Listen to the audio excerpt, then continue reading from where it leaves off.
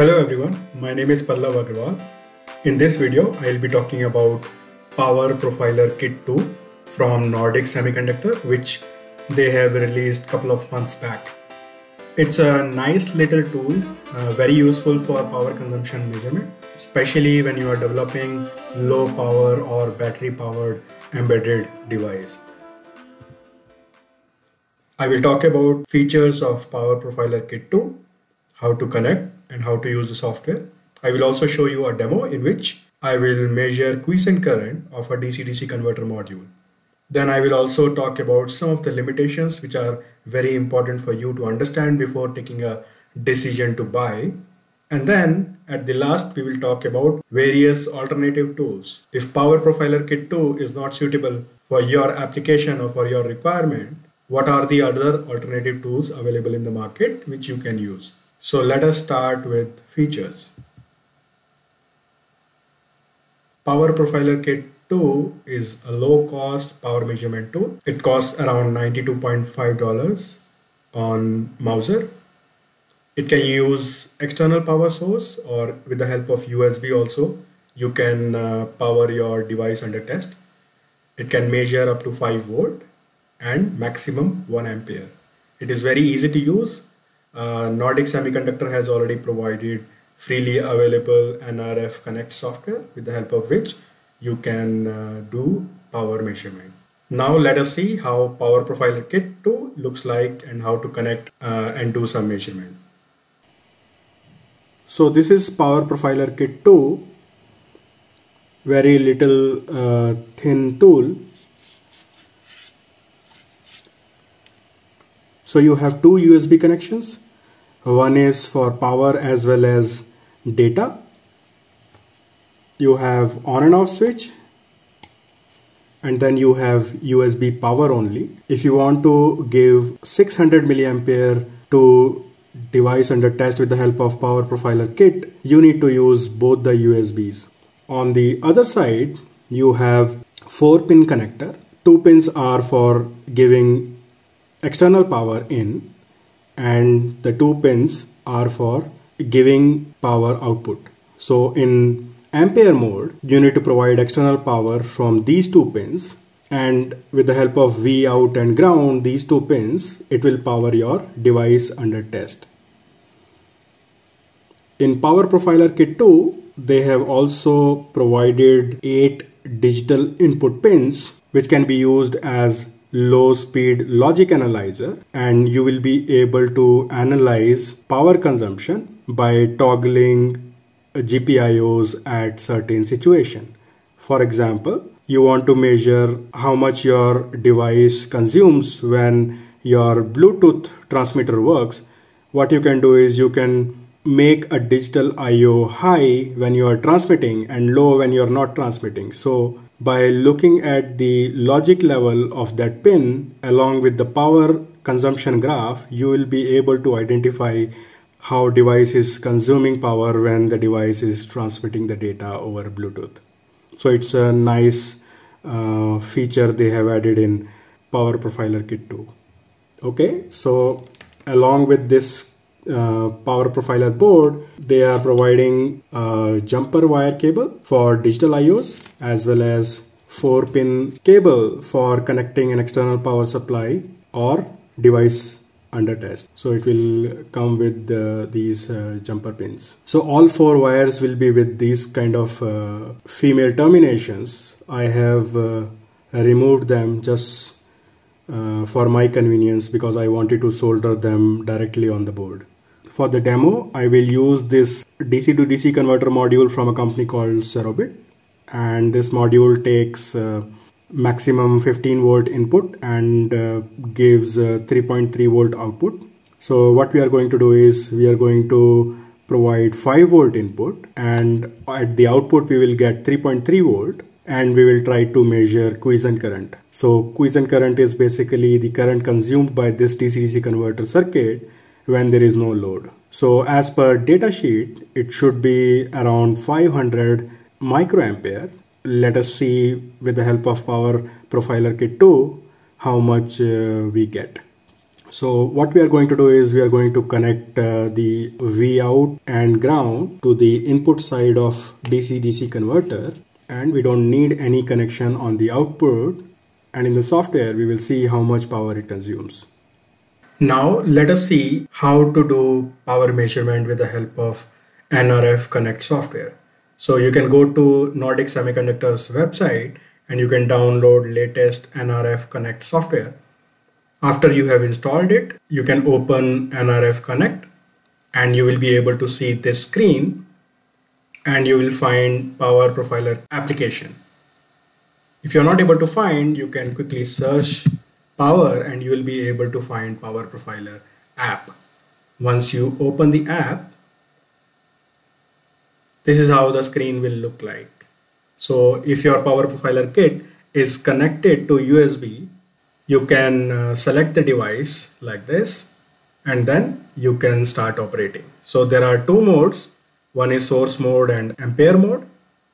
So this is how you have to select. In ampere mode, LED on Power Profiler kit will be blue. And if you are in source mode, your Power Profiler kit LED will be red. Here you can set the output voltage in source mode from 800 millivolt to 5 volt. And if you click this, you will enable the power output. So whatever is connected on V out, it will start giving voltage to the load. So with the help of this, we can set how many samples per second sampling rate we need. And this is basically showing if you are sampling at 100 kilo samples per second, you can store data up to 432 seconds.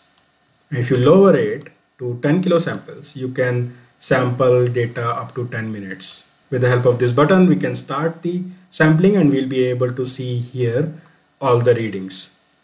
This is in order to enable whether we need timestamp information or not.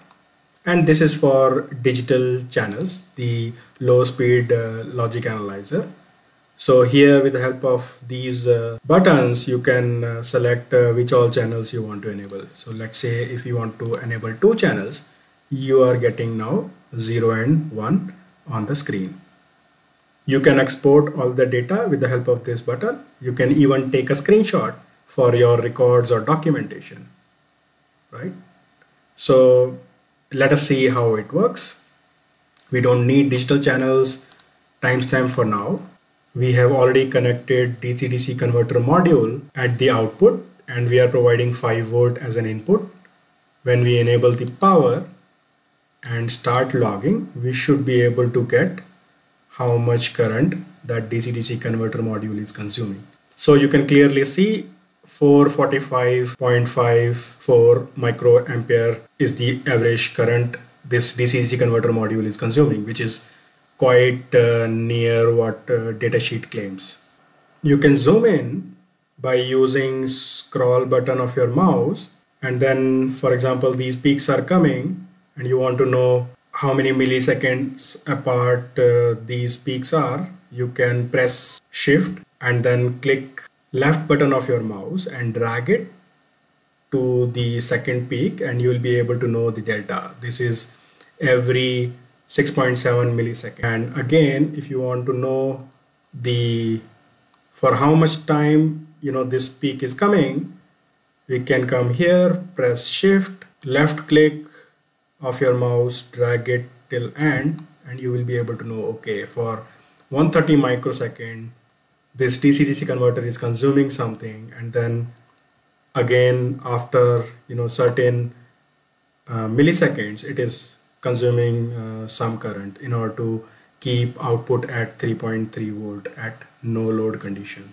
So when you zoom in, the real-time view stops, which allows you to do all the analysis. And if you want to go again into live view, you can just press this button and you will again be able to see the live view. Here are some presets. So if you want to average for 10 millisecond or 100 millisecond, 1 second, 3 second, 10 second, 1 minute. So here you are getting average current. This is the maximum current or the peak current. This is for how much period this average is calculated, and then this is basically your current into time, your charge. So pretty easy software, very useful when we are developing low power embedded devices. Now let us talk about some of the limitations. Power Profiler Kit 2 has a voltage range from 0.8 to 5 volt. So you can connect an external supply from 0.8 volt to 5 volt. And if you are powering your device under test with the help of USB, it can only take 4.5 to 5.5. So if you have device under test or your board which needs more than 5 volt, Power Profiler Kit 2 cannot be used. So that is one limitation. Second limitation is if it is working in a sourcing mode, which is taking power from USB, it can only supply 600 milliampere to your device under test. If you power it with an external source, you can measure up to 1 ampere. Now, if your device under test is having peak current of more than 1 ampere, Power Profiler Kit 2 cannot be used. It has minimum resolution of 100 nanoamps, although there is some discrepancy in the documentation. So at different measurement range, it has different resolution. For example, from 200 nanoampere to 50 microampere range, the resolution is 0.2 microampere, which is 200 nanoampere. I think there is a documentation error. It should be 100 nanoamps. Similarly, for a range of 50 microampere to 500 microampere, the resolution is 0.5 microampere. So this is the accuracy of Power Profiler Kit at different range. Typically plus minus 10% of average value and plus minus 2% as offset for all the range starting from 10 nanoampere till 50 milliampere. But from 50 milliampere to 1000 milliampere, which is 1 ampere, it's around 15% of the average and offset is plus minus 5%.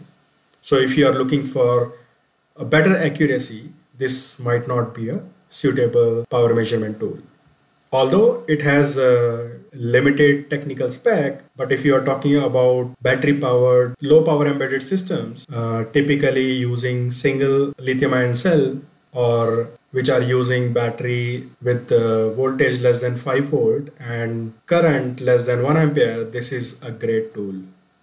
I highly recommend this tool and I have already purchased one. I am using this tool and I'm amazed with the results. Now let us assume the technical specification of Power Profiler Kit 2 is not suitable for your requirement. Especially, for example, when you are using dual cell battery pack or battery with higher voltage than 5 volt or the current consumption or peak current is more than 1 ampere. What other tools are available which could be used? So I have done research online and I have found 4 different tools available which could be used depending on the technical specification. And they are, one is Joule Scope, OT Arc, another one is BatLab One Battery Life Optimizer, and the fourth one is ZS Circuits IoT Power Profiler.